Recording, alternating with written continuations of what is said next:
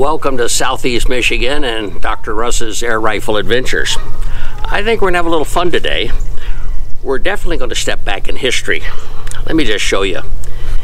Both of these guns are big competitors. The manufacturers are big competitors of each other. This being a Crosman, this being a Gamo. These, in most part, being made in New York. These being made in Spain. They're both 22 caliber.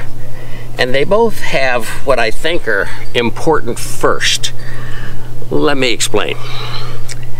Gamo here came out with a 10X model that's very, very important to air gunning. This allowed a magazine to be put right in here, and while you still have to break the barrel and cock each shot up to 10, you don't have to hand load it. That's what Gamo brought to the table a number of years ago, and they had Generation 1, and this is a Generation 1 Whisper. I'll get to more on it in a minute.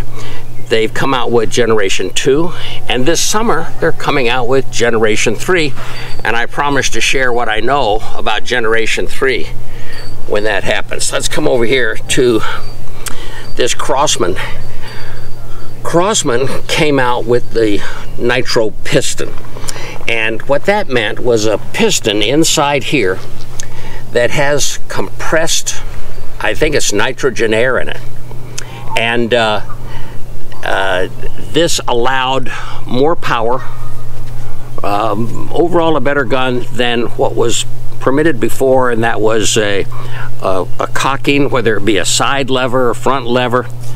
It was an air gun that was called a Springer, and the spring was in a piston, and it was the spring that pushed the pellet out, while compressed air on the other side of the compressed gas allowed the nitro piston to work. Today, Gamo has a similar piston in it, as do many, many other air rifles. It's important, I think, to note that the nitro piston came to us at two levels. The first one was a nitro piston, or NP, period. And that came out in 2020. It was around about 4 years. Then it was replaced by the Nitro Piston 2. What was the difference? Well, the Nitro Piston 1 had a huge kickback, and it also had a lot of rubbing metal parts that created a vibration in the gun. Come 2004, they came out with the Nitro Piston 2, and that's basically the piston that most guns have. I don't know if Crosman licensed them or they made enough changes to have their own. I'm not that much of an engineer to tell you that, but I can tell you that it revolutionized the air gun industry with the nitro piston. This happens to be a Crosman Titan, one of those first NP, just that one made between 2000 and 2004. Both guns came with a scope. This is a 4-power and a 30mm objective lens. And that's often the type of scope you get when it's thrown in on the package deal. I believe this Crosman came with a 3x9 by 32 objective lens. I haven't done it off this one yet, but I like these AOs, they call them. There we go. That allow this front to twist and give you different levels, or rather different yardages to shoot at, and that clarifies the picture and makes it more accurate. Back here at the back, this happens to be a scope that starts at 6.5, and let's see, I think it goes clear up to 20, so 6.5 by 20. And finally, you get another part that turns back here, and that allows you to focus the gun in. Good improvement. Both guns come with a nice neoprene back. I don't think it's needed. They're every bit as good as a powder gun, powder guns have a kickback. Air guns, to me, just don't. Crosman puts a white line on all their guns. Gamo puts a green, I think, on the guns that are really designed to shoot critters, and I think that's a red one that they put when it's pretty much designed for target. Down here, I think, is important. It's kind of an evolution of the magazines that go into guns. Right here, this one with a red internal drum, this goes into Gamo Generation 1. And that's what I have here, is a Gamo Whisper, a Swarm Whisper. It uses this for shooting the 22. Then Gamo came out with Generation 2, and is quickly determined because it has a white internals, and it's just shaped a little bit different. Unfortunately, you can't use them interchangeably. This is strictly for Gamo Generation 2, this is strictly for Generation 1. It's going to be important this summer when Gamo brings out their 3, they didn't call it Generation 3, they call it Generation 3I. I'm not sure what the I stands for, but I hope that they don't change the magazine again. What in the world then is this magazine? Well, you can see the 22 right there. And you see a C. I put that with a silver magic marker. And it looks considerably different than these two.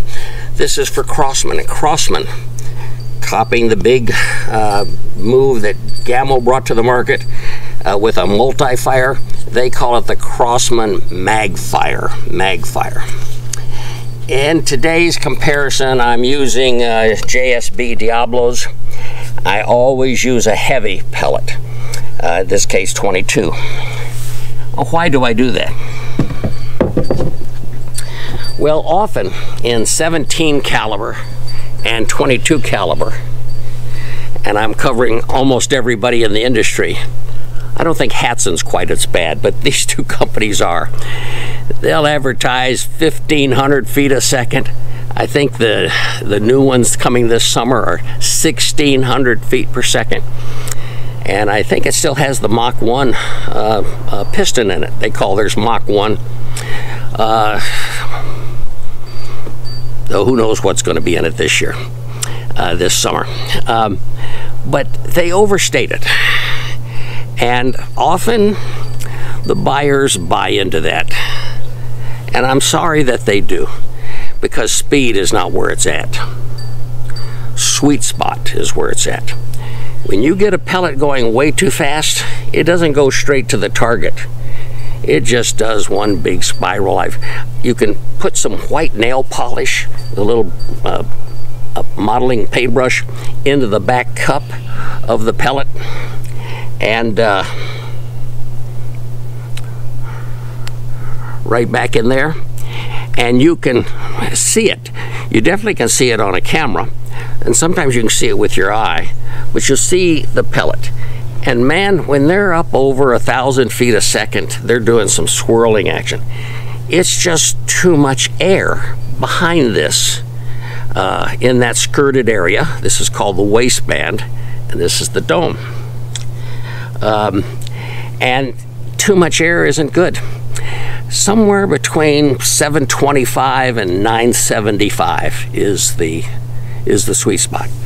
Now, another thing you need to know about pellets is that one pellet might be 22, one might be 22.1, 22.2, 22.3, and that means it's just a little bigger. Some have a thick skirt and some have a thin skirt. The thin skirt can enlarge with the air pushing it and seal off that barrel better. The thicker ones have a little more trouble doing that. But the thinner ones have to be examined. And one of the things you do with pellets is you look them over to try to find the bad ones, because it doesn't take much jostling to get that skirt not to be round anymore. You don't want to shoot those, at least not in any sort of competition. I've shot black powder, not black, but powder gun competition For a number of years, I don't know, 10 years I was shooting. I've got some trophies. I'll show them to you one day. I've never shot air gun competition, but the same things are always in place. Another thing is when you're using these air guns is I think that these break barrels, which are excellent survival guns, you know, I've lost power here at my home for up to 5 days. We had a daughter who was bringing a new baby into this world, and that was not the time. I had all kinds of things I had to come up with to heat the house and to light the house up during that problem. Well, unless you had some sort of scuba tank that could keep guns aired up, PCP air guns up, it was doggone good that you had a break barrel. That's a great survival gun. We shot a couple of destructive critters that week. We shoot a couple destructive critters every week. In fact, I'll show you a couple of them here in a minute that we shot. I don't need to tell you which one of these two rifles shot the two destructive critters today, because as it turns out, and you can see here on this end, that's an FX chronograph, and it very accurately tells me how fast that pellet's going. Would you believe that both of these air rifles show a speed, velocity of the 22 caliber pellet at 644 and 645. It's not important which one it is, because if I change the pellet, the two numbers might switch. But they were averaging, you know, up to 1,500, 1,200 feet per second. That's with alloy pellets, 1,100 feet per second with lead. Now you want heavy lead, and heavy stays on course. Why is heavy better? Well, for one thing, it's better because these guns have an enemy. That enemy is wind.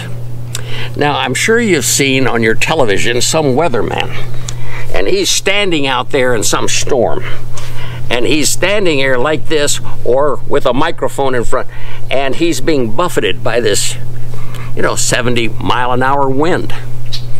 Well, these guns encounter more than a 70-mile-an-hour wind, and they can jostle in the air too. So I want heavy. Plus, I want the heaviness to bring down the velocity into that 720 to 975 feet, because that's where they seem to go into the wind properly.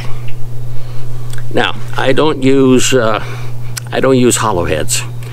Hollow heads come from our powder world of pistols, and boy, do they do damage with pistols. But when you're talking about a rifle shooting 75 yards, 100, 200 yards out, I don't think you want a hollow head. Imagine if I had a top hat and it had a hole here in it, like a hollow head, and I'm standing in front of this wind, what it might do trying to move forward with that big hollow part up there. Sometimes my wife says I have a hole in my head anyway, but that's not what you want your pellet to do. Nonetheless, I've had a dozen Crosman guns, and the best pellet for them was a Crosman hollow head. How do I put that discussion with the one I just had with you? And the answer is, unlike all the rest of the hollow heads out there, take a good look. I don't have one in front of me here, but the Crosman hollow head is tiny. It's just a tiny one. And it's a dimple, really. Might as well just call it a dimple ammunition. And it's a slightly different weight than their dome. So a lot of guns will shoot the Crosman hollow heads the best. But outside of that, I'm not big on hollow heads. I've got the Zeus 72 caliber. It shoots a slug the size of this thumb. I've had trouble getting that in anything except a hollow head. I don't like that. I wish it wasn't true. Once I get a good source, I'm going to make sure that I use a nice, what they call a round nose, a boat tail, but any of the more standard pellets or slugs that don't have a hollow head in them. So both of these guns shoot at the same velocity within a foot, the same velocity. This one has a better scope on it. I try to make any shooting comparisons equal. I really do. I don't get paid by anybody, so I'm not interested in misleading you in any stretch of my imagination. I really don't. I've got 25 guns in all kinds of calibers and brands, and I have certain ones I like for certain reasons. 25 is my favorite caliber, but I've got every caliber. Why is 25 my favorite caliber? These brake barrels come in 22. Hatson has one that comes in a 30. But why would I be interested in 25 caliber? Because it brings down the critters for the backyard I have. And that's really one of the things that will help you determine what caliber you have to plink in your backyard. Now, if we're going to go deer hunting, elk hunting, bear hunting, wild boar hunting, and I do all of those, I want something bigger. I don't even use the 30. I use a 357, 45, 50. I haven't used that Zeus yet, but I will. I will in time. Now, I hope that gives you a good background. Let me just say a couple more things. This Gamo is lightweight, about 6.5 pounds. And of course, this is a wood stock, but this Crosman, I think in the poly stock was around 8.5, and the wood is about 9.5, so it's heavier. Also remember that on any Springer especially, but Nitro Piston or Piston Gamo, we want to use the artillery position. That's where we hold it very light, and it moves very lightly in our hands so that it can do this. By the way, that's the difference between a regular scope for a powder gun and a scope made for air. I think the scopes made for air are better than the scopes made for powder. Why? Because they're made to do this artillery position. Now, people talk about this artillery position all the time. Let me use a different word to help you understand. I've been around artillery. You may not understand artillery. Let me give you a word you'll understand. Consistency. It's very, very important. Why is consistency important? Because this pellet doesn't go down that barrel at 2,000 and 3,000 feet a second like it does a powder gun. It's going at 500, 600, 700, 800, 1,000 feet. That means slower. And that means as it's slowly going down this barrel, who knows what the barrel's going to do? So if we hold it light and consistently and let this gun just do its thing, that's the closest thing we can get to an accurate, consistent shot group. And that's why they talk about the artillery. Now, if you get on into the PCPs, they don't quite have that problem. Velocity's picked up, and they don't have that same jerking that the piston and the Springers have in them. Let's take a look at a couple of critters I shot this morning. If I'm correct, most of you want to know more about the Gamo Generation 3 or 3i more than anything today. Let me tell you what I know. The SHOT Show, which takes place in January every year in Las Vegas, is limited to, I was able to get in because I do these videos and they thought we were popular enough to let us in.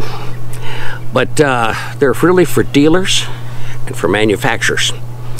And Gamo last year was the biggest seller of air guns, I'm told, than Crosman or anybody else. And it was their Swarm package that helped them be first place.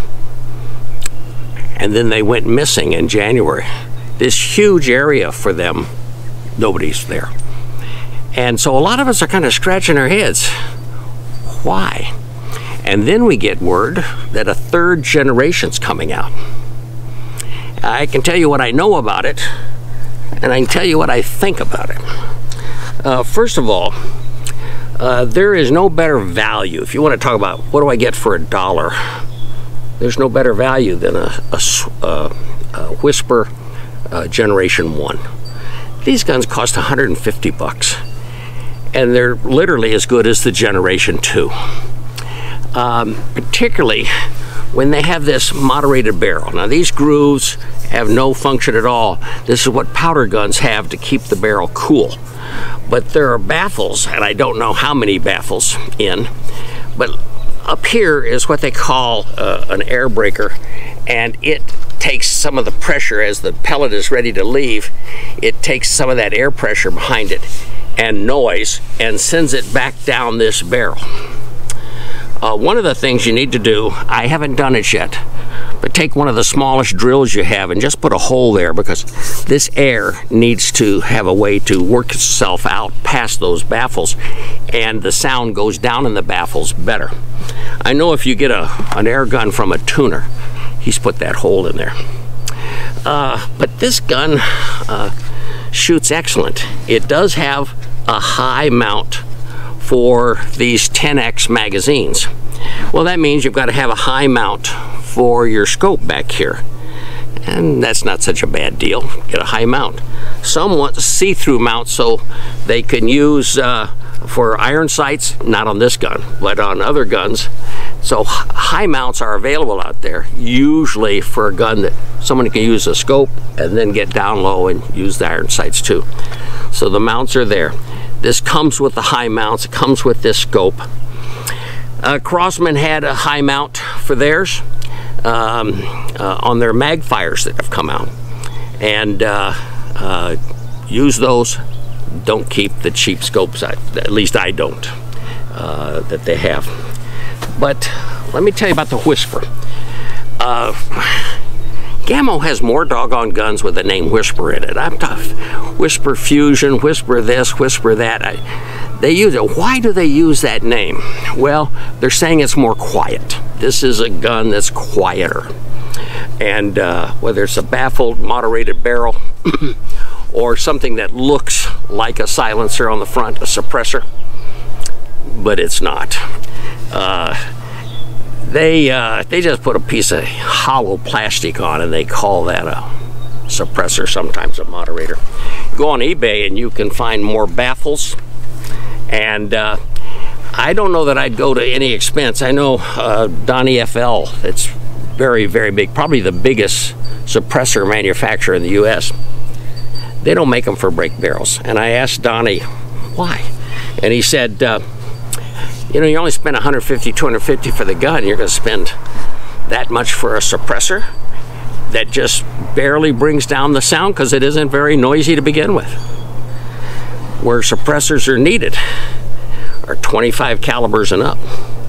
And more expensive guns, PCPs that start at $400, $500, $1,000, $3,000. So that's where your real suppressor. I wouldn't get real concerned about suppressors with brake barrels. Now, I've had a few people comment and say, I've got to have it to make my backyard friendly. I'm all for backyard friendly. So what can I suggest? Well, you can make a wood box and you can line it with foam, carpet, cardboard, and just as you're shooting, you stick that into the muzzle into that cardboard, which is open at this end, it's open at that end. Look through your sights and shoot. And that square box will take a lot of noise that could have gone sideways. Now that gun is air gun friendly. Let me talk more about this Generation 3 that we think is coming this summer. I've got a couple of notes here. They're not calling that piston in there an IGT. I'm not sure what that stood for, but IGT. They're calling it a Mach 1. Maybe it has something to do with how Crosman went from an NP or Nitro Piston to a Nitro Piston 2, I'm not sure. But they're using this word Mach 1. And they're making it in the bone collector. Now the bone collector, a guy named Waddell on hunting videos, hunting channel, he put his name on a bunch of these Gamos with a wood stock. And I've had one on order now for a month, and I just got word that they came into stock and I'll soon get one. I'm interested in that gun. It's heavy. I like that. It's only going to be available in 22. And then they've got the Swarm Magnum, and I understand those two guns are going to share the same piston. Might be wrong. These are just the rumors, but it is a hard-hitting piston. And if that's true, I'm going to have to use very heavy 22 caliber pellets to slow it down. They're going to have the Maxim, which is one of their best selling of the whole Swarm family. I have the Maxim. I think it's the most accurate Gamo I have. And they're going to have the Fusion. They're taking that Whisper gun out. That was the lower priced one, so that now they're higher priced.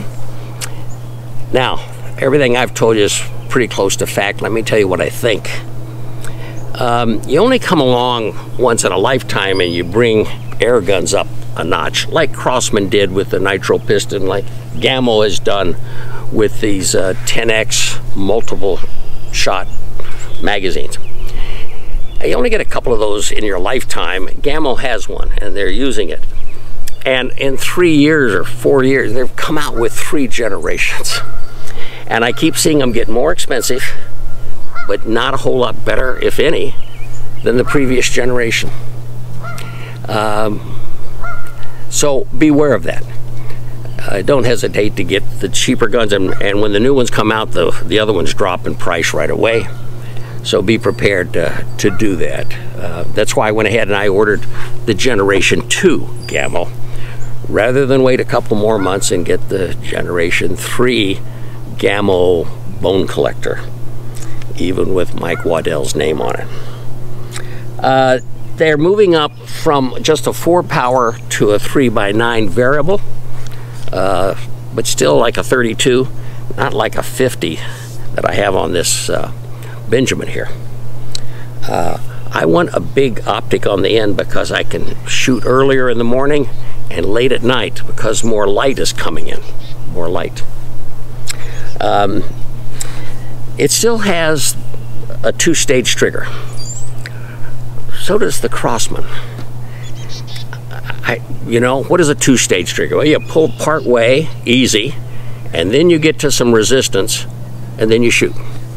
That sounds good. Not so good on these Gamo and Crosman guns, because when you still get to that resistance, you've got to start pulling hard. The gun has the ability to move on you before it goes off.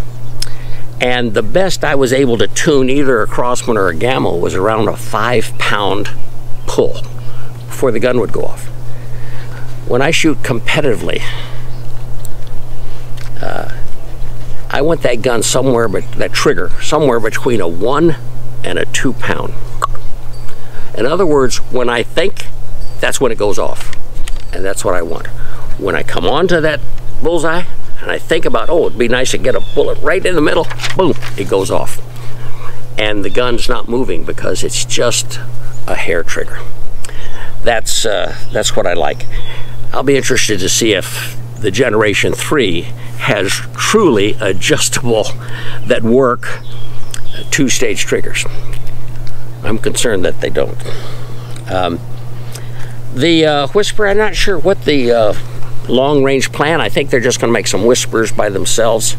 But in terms of this Swarm family, it's going to be Maxim, and which is kind of a middle price, Swarm, and Magnum, and then the Magnum and the bone collector,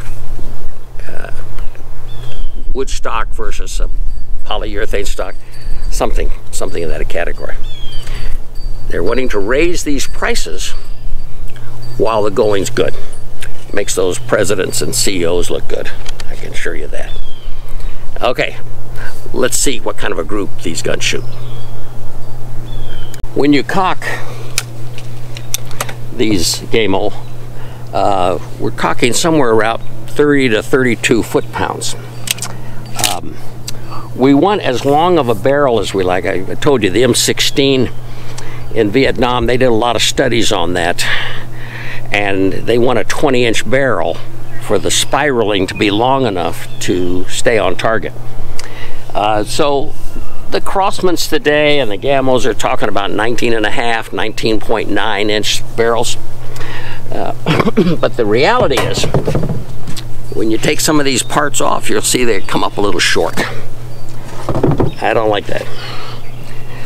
I like some of these air guns these days that are shooting 30-inch long barrels. Now, that's an accurate gun. Okay, we're going to see what kind of group these two guns, Gamo and Crosman, shoot.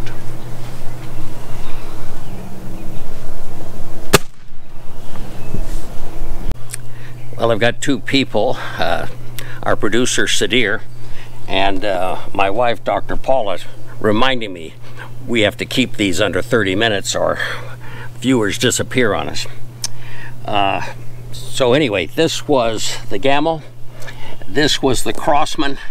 There's two pellets going through here. You kind of see that when you look at the other side of the target. But take my word for it, two in here. You see a grouping here. The Gamo is slightly better. I still think both guns are very, very good.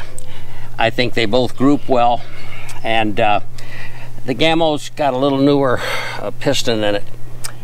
They both had about 500 rounds, maybe 1,000 shot through them. And I won't tell you which one shot the crows, but they're very identical. Velocity, the works. Let me remind you that if you liked the video, there was something valuable, give us a thumbs up. If you'd like to be in that first group that gets to notice that these videos are out, I think we've got about 74, 75 of them out right now. Be sure to subscribe. And remember, I answer all the comments, so ask any questions you have, leave comments. I actually enjoy them. Other than that, keep in mind, you want to stay safe, you want to stay silent, you want to stay sharp, and if one was above all the others, it's safe. Stay silent.